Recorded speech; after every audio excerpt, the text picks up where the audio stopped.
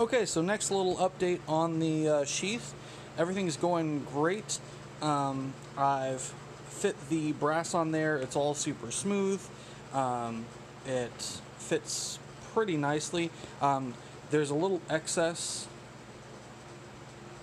overhang there, but that's pretty good to have actually, because then there we go. Wait. That's pretty good to have. There we go. That's pretty good to have. So you can actually trim it to fit perfectly flush with the actual sheath itself. These are the rivets that I've done. You can see there's a little bit of scuffing on the brass, but that's pretty easy to buff out and kind of hammer down.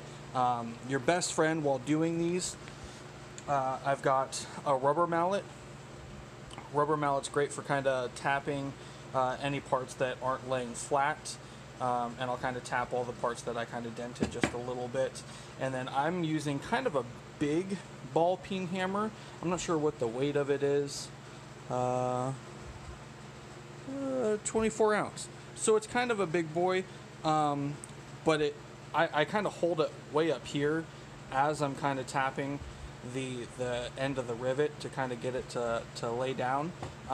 And it's I would say it's heavy enough that it does most of the work for you. The rivets that I'm using are these guys right here. I've had them for a while. I tried doing a knife sheath before, and for some reason, I guess I just wasn't experienced enough. I just couldn't get it to work. But now I'm doing it, and these guys are laying down perfect. I mean, you can look at them. They're pretty perfect, like perfect circles, and they're looking great. And I'm really excited. I got a little bit of scratching on the sheath from this guy trying to get it to lay flat, but that's okay. I'm not too worried about it. So I'm going to do the next couple pieces here, and then I'll do another video update soon. Okay, bye.